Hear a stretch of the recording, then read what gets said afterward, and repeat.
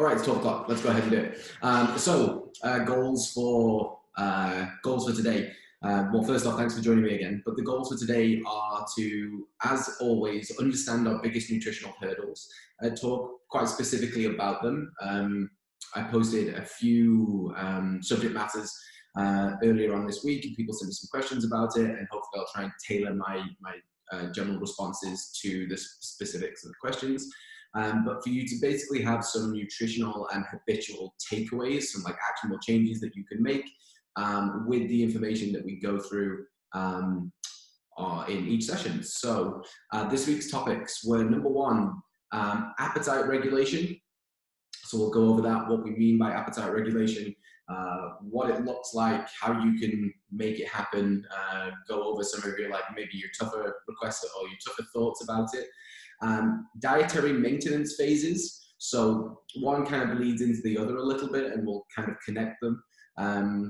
So what a dietary maintenance phase is, why you might use it, why it's important. I think oftentimes people look at the dietary maintenance phase as like it's just standing still, but it's not standing still, and we'll kind of deep dive and unpack that a little bit more. And then also the cost of getting lean. We're coming up to summer season, let's say, where people are going to be trying to get beach ready or bikini ready or whatever that means to each individual person. So we'll kind of talk about the cost of getting lean and going over some of the pros and cons, some of the checks and balances that maybe we need to make to be able to make those things happen. All right. So first things first, the question that I got on appetite regulation, or the main one, was like, how do I control my hunger? General question. And then being hungry specifically at night and why that might happen, and what you may be able to do to be able to navigate that a little bit. So we'll get started with appetite regulation, and we'll get going into that. So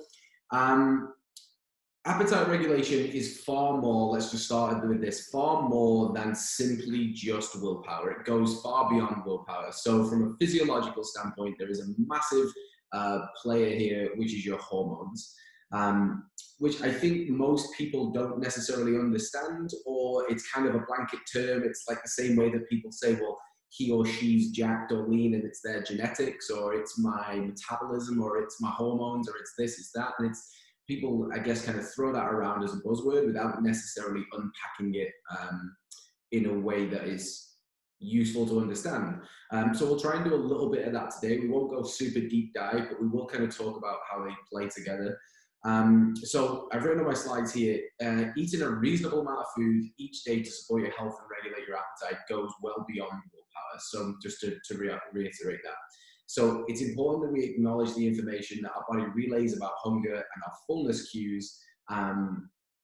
And the more we understand, the more we can kind of recognize when those things are happening.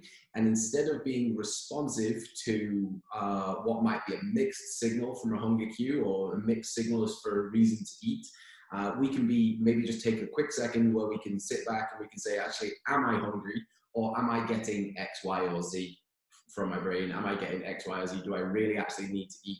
So again, we'll keep kind of unpacking that a little bit more. So it's important to know the role that stress plays in appetite regulation. And again, I think that's subjective because everybody has their own variation of stress. We can put a lot of things into a bucket, but stress means different things to each one of us. It could be work specific, like just the amount of work that we have to do. It could be training specific. It could be family. Right now it's far more than that. It's obviously something a little bit more existential. But stress means something different to each person. So try and just think about this as I use the word stress, as we go into the rest of it. Try and think about your major stressor. So for me, I would say it's probably work is usually my major stressor. That's the place that I spend the most of my time, do the most of my stuff, put out the most fires, right? So work is maybe my major form of stress. So you think about yours as we go through this. So only when our physiological foundation is polluted with excess stress, so for me, work, for you, whatever else, body weight. So obviously, if we're already overweight, that is more stress than our body necessarily needs. Processed foods, so whether we're just getting poor quality nutrients through the food that we're already eating, that is also a form of stress. and or a lack of physical activity, will appetite balance become defective. So only if we've got a lot of those things, and if we have all four of them, then we're probably really getting a defective appetite cues if we have all four of them. You know, if we've got one or two of those, then there's some things that we can work on to try and lower them a little bit. So the appropriate release and response of our balance of our gut hormones and our neurotransmitters seem to depend upon a diet consisting of whole foods. So straight away, what are the easier things that we can do to start trying to lower the deleterious response that we have to our hunger cues, is to start trying to eat more whole foods, staying away from processed foods. You know, human beings in general, if we've been around for 10,000 years, however long it is, you know, we haven't had a very long relationship with processed foods. And therefore, you know, we don't have great experience with them. We don't have great knowledge with them. We've studied them only on the superficial level in the grand scheme of things. And we know that the more nutritious whole food bases are the ones that kind of match our biology a little bit better. So to begin with, the first thing we can do is start just trading out here and there a few more of our processed options for our less processed options, and aiming more towards whole foods.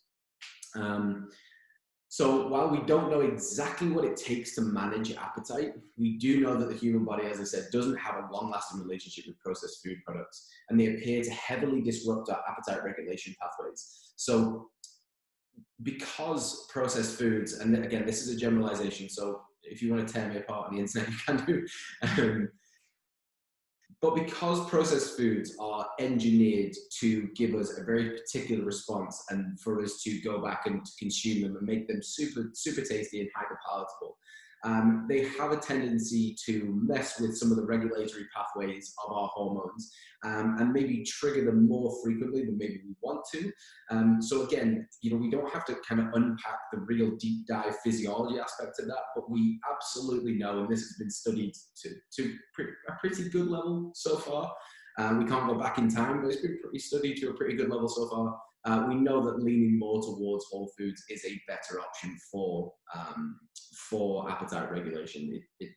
Regardless of what you're eating, just start with a few less cheesy snacks and a few more meat and vegetables, right? So start there to begin with. And that might seem like super layman's information, and maybe it is, but it's good to rehear it over and over again because, you know, Pop-Tarts look pretty good at 8 o'clock at night on a Wednesday, so Pop-Tarts are always my go-to. So we know that exercise and physical activity plays a big important role in appetite regulation. You know, for all the people who I'm seeing scroll up here and appear on most of the people that I think follow us on Instagram are interested in fitness to some extent or another. And you've probably all had days when you've trained at any point during the day and your appetite has seemed a little bit more on the money, it seemed a little bit more normal, let's say. You've eaten when you've been hungry and you've stopped when you've been satiated. We know that training plays a big part in that. So making sure that we get some level of physical activity is obviously also important.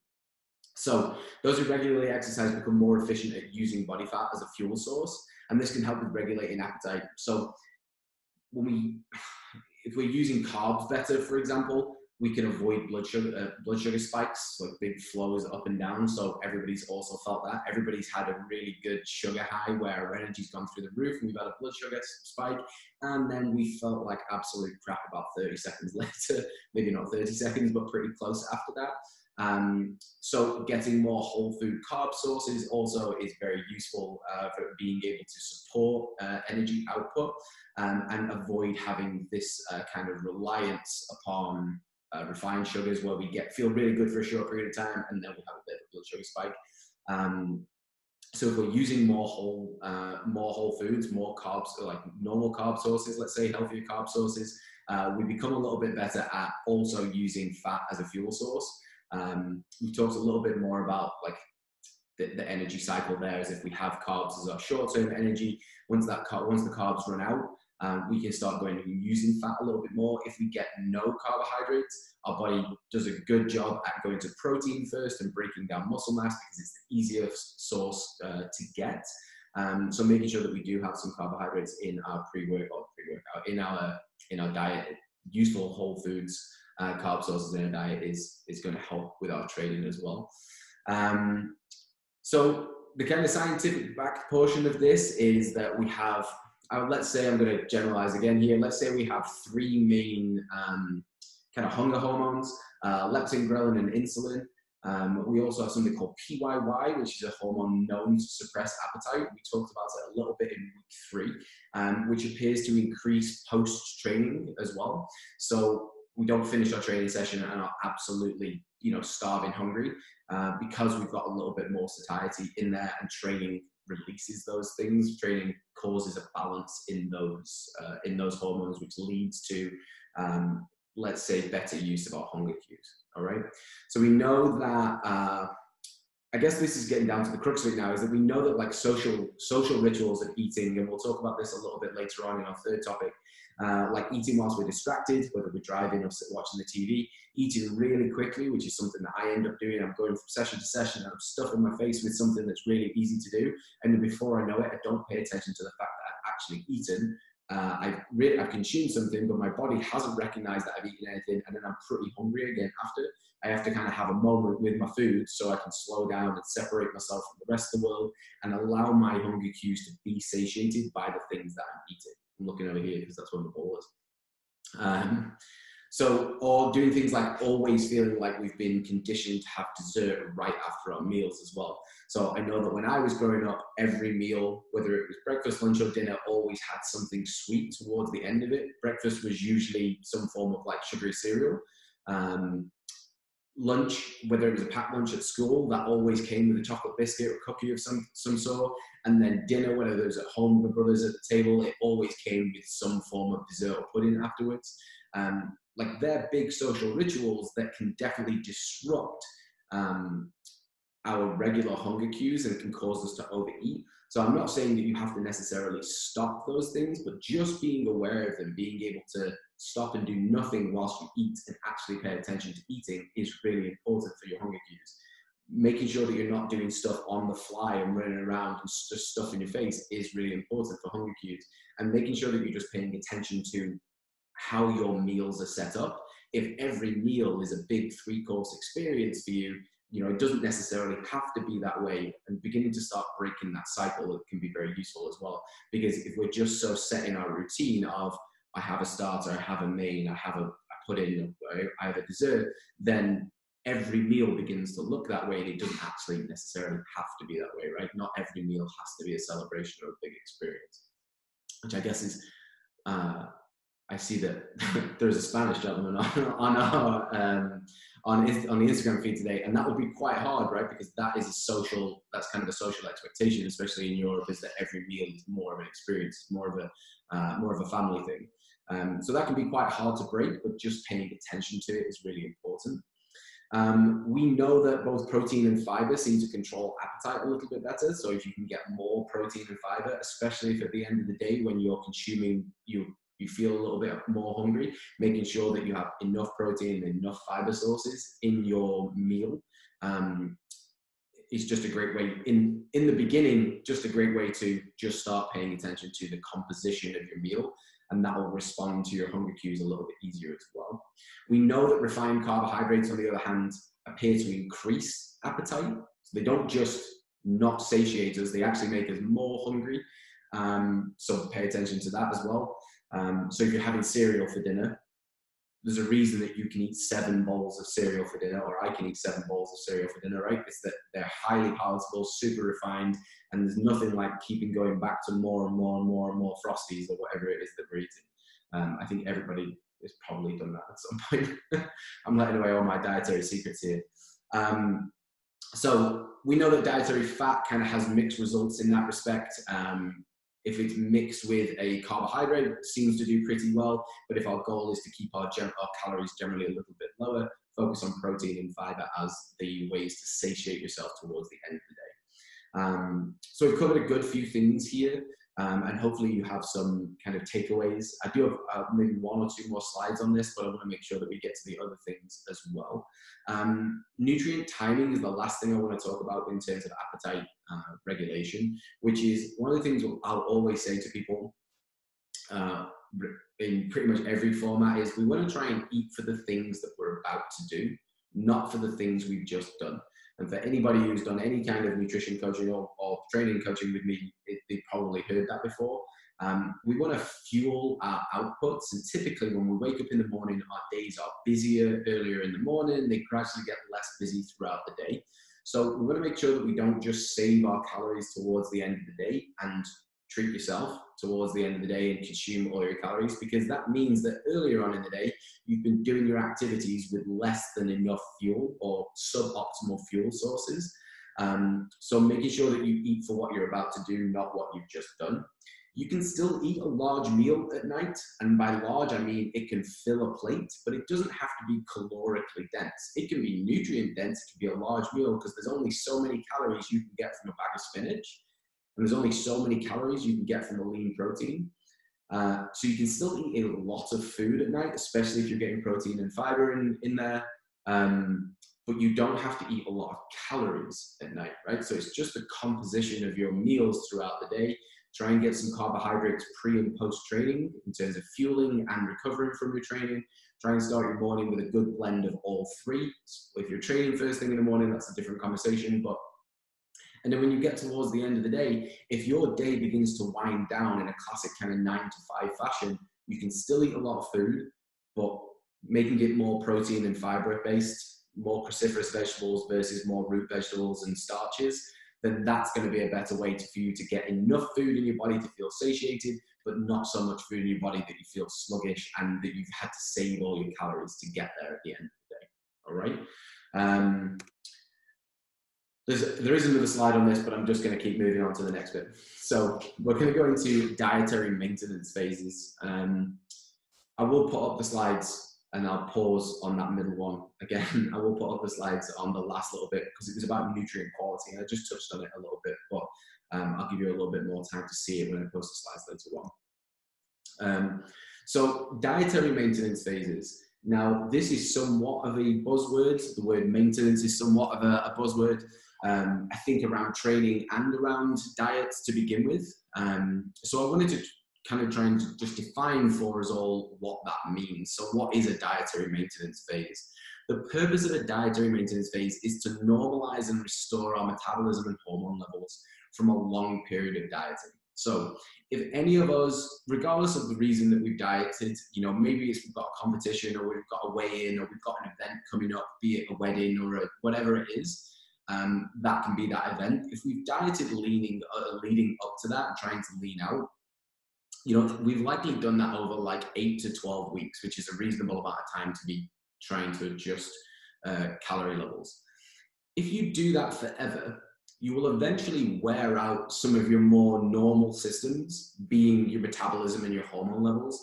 And people who chronically diet have a really hard time keeping the weight off, living a normal social life, and then if they put weight back on, losing weight again. All right. So it's really important that we understand the reason for a dietary maintenance phase and how important it actually is. So the way I was describing this is, if you think about a dietary maintenance phase in the same way that we think about taking a deload or a recovery day during our training, which is something that we all do, and we don't chastise ourselves for it. If I train really hard for 3 days, I'm probably going to do nothing on that 4th day because I just need time to recover. I understand that the cyclical nature of it is stress, recover, adapt. If I don't recover, I won't adapt. So I can stress my system, I can stress my muscles and stress my lungs, but if I never give myself the opportunity to recover, I will never adapt and will eventually just tread water. So our body views dieting as stress. And in order to conserve energy so as to minimize the calorie deficit, our metabolism begins to slow, which means our hunger starts to increase, right? So our hormone production in things like testosterone and thyroid hormones in particular are down-regulated. To begin reversing the adaptations, a maintenance phase is focused on slowly reintroducing both more food and different kinds of food back into our diet. So the foods that maybe we eat when we're really trying to lean out, we're really trying to drop body weight, might not be the foods that we eat all year round.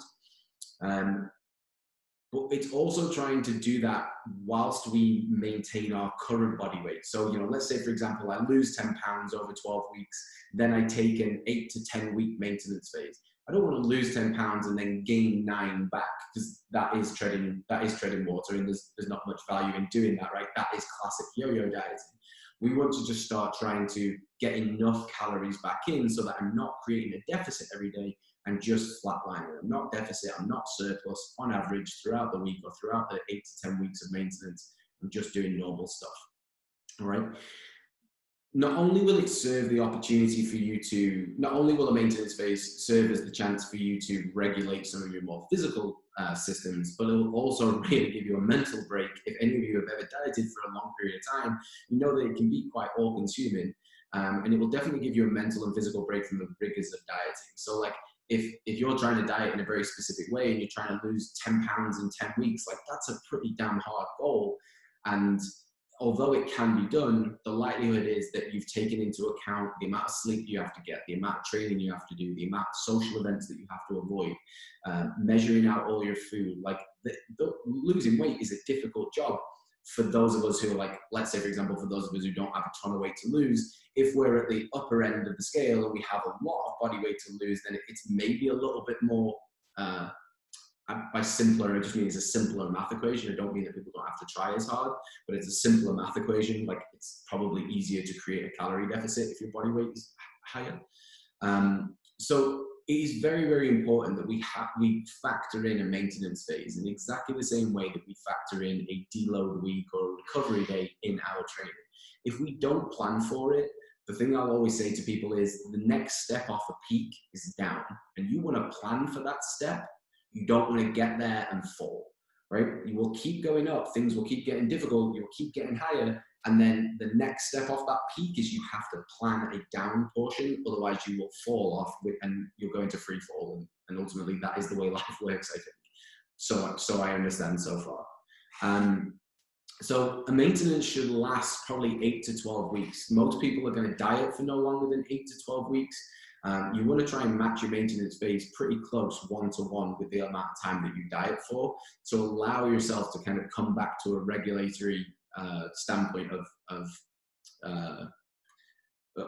with your hormones, with your metabolism, with your mental and physical break. So doing all those things that we talked about before. If you attempt to come out of a maintenance phase too soon and transition into another dieting phase, we'll ultimately end up having to reduce our calories even further before just to initiate weight loss, because our hormones and our metabolism haven't recovered from the stress we put on them last time. So all we're doing is we're in the hole. We've never fully come back out to normal. So we start trying to go down again, and we're already starting from a hole, and that's obviously not a good thing. All we're doing is adding stress on top of stress, and eventually we'll break when that happens. So similarly, if we add back in non-diet food, let's say more processed food, too quickly, we'll start to regain really quickly, gain weight really quickly, because coming out of our diet, our body is primed to store fat. So if we've just deprived it of calories for a good amount of time, and we've been trying to drop body weight, and then we start reintroducing super tasty, hyper-palatable food, our body is primed to store those calories even more. So our metabolism is, one, slower if we come out of it too early, and two, we're giving it more dense calorie foods. There's no surprise that we end up yo-yoing back up when we eventually gain a ton of weight really quickly again. Not a ton, but enough weight. Obviously, that's not ideal, because that is classic yo-yo dieting. We diet really hard, we get to the end of a 30-day cleanse, and then we just start eating the same shitty food that we ate last time, and then after that we're basically knackered again, and we end up having to just go up and down, and we just trash our system, we trash our hormones, we trash our metabolism. We never really get out of the hole after a while. So in my personal experience, a maintenance phase is just as valuable in a diet as the actual diet phase, right? And it is to be taken seriously. In my personal experience, probably last summer, I cut weight for about 12 weeks to make weight for a competition. And when I came out of it, I had a really hard time trying to not go back to yo-yoing and just trying to eat all the foods that I'd basically not eaten for a long time to make weight. I probably had a period of time for maybe 10 days where it really took a conscious effort to like start getting reasonable again with food and not just consuming everything. And then actually went into a maintenance phase right up until about Christmas. So about 3 months worth of maintenance where I just tried to normalize my food. And that was a hard job. That was probably not as difficult. I didn't have to think about it as much, but it was pretty difficult because I had to start paying attention to hunger cues. And so from a personal experience standpoint, you know, it's very, very important that we use the maintenance phase. Had I have just come off and not thought about losing weight or not thought about my diet at all, I would be in a rough place right now. I'd probably be right back to where I was pre-cut, trying to drop weight, and my training would have suffered, my sleep would have suffered, my life in general probably would have suffered. So it is difficult to come off a diet, and if you don't take it seriously, it will bite you in the ass ultimately. So I wrote on the dietary maintenance bit, you know, same thing as before, is like, just like when we're training, we need to stress, we need to recover, we need to adapt. Stress is the diet, recovery is the maintenance phase. Only then will we adapt and maintain that new body weight, that new lower body weight. If we never give ourselves the maintenance phase, we never hit recovery, and we just keep adding stress, eventually we'll bend and break. And it will eventually just wear you out, because it is, again, if you've tried to diet before in a pretty specific way, you'll know that it's all consuming and it is quite tough. So moving on to the last little bit of work here, and I'll kind of express through this, and because it all goes one after another. The cost of getting lean. The cost of getting lean is, if you've done it before, you'll know what I'm talking about. If you've really taken dropping body fat seriously before, or not seriously, but like if you've really made a conscious effort to try and drop body fat before, it can take a lot, and it will take a lot of decisions and choices as to maybe things that we avoid. So I'm going to use a reference point here of the things that we see online, the Fitspo, the no days off, the Instagram body, the abs for days hashtags. Those people are, you know, if they're not telling the truth, and by telling the truth, I mean, if they're not referencing how difficult it is and how hard it is to be separated from social environments, how hard it is to be hungry when they go to bed at night. If they're not telling you that, and they're just saying to you, hey, I woke up like this, and you can do this too with 3 installments of $7.99.95. They're talking horse shit, and there is no substitute for the science of calories in versus calories out. However we do it, there is no substitute for if you, like, people will say like, all you need to do is just try that little bit harder and you can look just like me. Like, most of the time, those people are either genetically gifted or they're lying to us about how good life is. And Instagram is a great lens as to how nice life is, not how hungry I was when I went to bed the last 7 nights in a row, and how miserable I feel, and how many friends' barbecues and work night outs I missed. So there's lots of things to consider when it comes to the cost of getting lean. Nutrition is one of them, physical activity, stress, sleep, work, social life, and personal time. They're the ones that I kind of put together here. And all those things are ultimately dials. So you can crank up your nutrition, but if you crank up nutrition all the way to 100, one of those other dials will have to get dialed down, right? We only have a certain amount of bandwidth. We only have as much time as everybody else. It's purely a priorities thing. So we just have to decide how much of our time and effort we want to invest into the cost of getting truly lean. So when it comes to getting lean and chasing the body that we want and that we're inundated with pretty much everywhere we go, and I mean like bus stops, taxis, TVs, news outlets, pretty much everywhere your eyes can land, there are massive trade-offs. And everything we do is ultimately a decision, right? It's a cost decision. So I'm obviously not trying to discourage people from health and fitness endeavors. I'm absolutely not. If weight loss and getting super lean for beach season is a goal, then I'm all about it and I'm here to support it. Having said this, if your goal is to find a manageable weight and, you know, support an active lifestyle, that's also really important. You don't need to be doing the things that the Instagram bullshit magazine people tell us that we have to do. It is a personal approach, and we do need to try and twist some of those dials of nutrition, physical activity, stress, sleep, work, social life, and personal time. And we have to be willing to see, like, what am I willing to give on one side and what am I willing to, you know, dial up or dial down on the other dials to allow those things to happen. All right. As you dive more into health and fitness in pursuit of the quote unquote perfect body, whatever that version of the body is for you, you'll realize that you don't have any more time than anyone else. You just choose what to do with that time differently. So the people that are touting the perfect bodies likely have a mixture of amazing genetics, and their habits are all consuming health and fitness. If you've got kids, a dog, a sick parent, a job, a quarantine to deal with, literally anything else, you're likely not the same as those people that you see online. And it's probably horseshit. I'm just going to give it you straight. It's probably nonsense. As to them saying like, it's easy, all you need to do is do this. Like, it's not easy, it's not all you need to do. They're trying to sell you something. Because when those people are doing that work, maybe it's easier for them, and maybe they've trained that way, and maybe they have less things in other buckets or other dials throughout their life, but they're having to pay attention to the mindfulness of their eating. Same thing we talked about in appetite regulation. They're having to do very specific nutrition strategies, very similar to what we just talked about in the maintenance phase. They're going very specifically on meal plans. Like all their food is weighed and measured. They're not having cheat meals once a week. They're not having cheat meals, period. They're eating very precise macros. They're probably doing 2-a-day training sessions, and they're getting probably 9 to 10 hours of sleep each night. That's pretty difficult for anybody to be able to maintain all of those things, especially us, the people who are normal. And I mean, even I'm probably outside of that because I have access to a gym literally all the time. Most people don't have access to a gym all the time. It's much easier for me to train than most other people.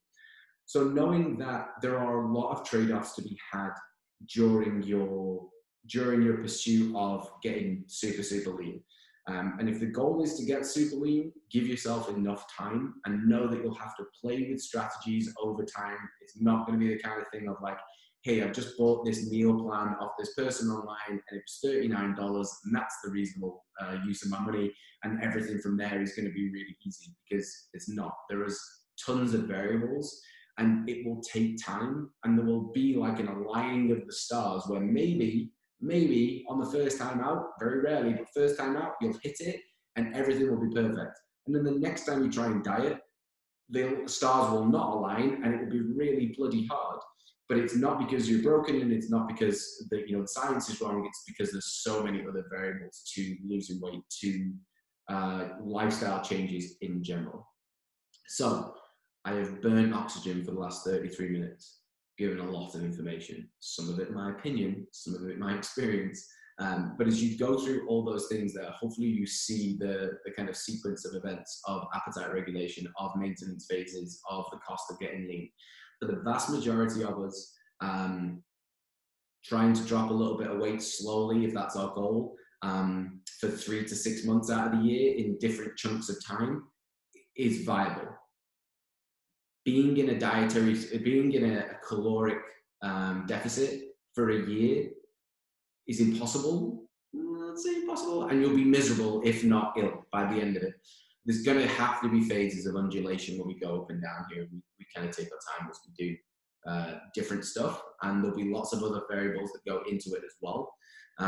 So hopefully you found everything that we talked about today, or I talked about today, useful. If you have any questions, you can DM me. If you have any questions outside of that, you can email me, whatever you want. And we'll keep doing this for as long as quarantine is going on. I'll probably try and keep doing it post-quarantine as well, providing I can make it last. So yeah, if you have any questions, anything that you want to ask, anything that you want clarity on, please do so. If not, I'll put the slides up later on today on Instagram and on YouTube, and you can take a look at them there. Thank you very much for your time. Thank you for your attention, and I'll see you soon.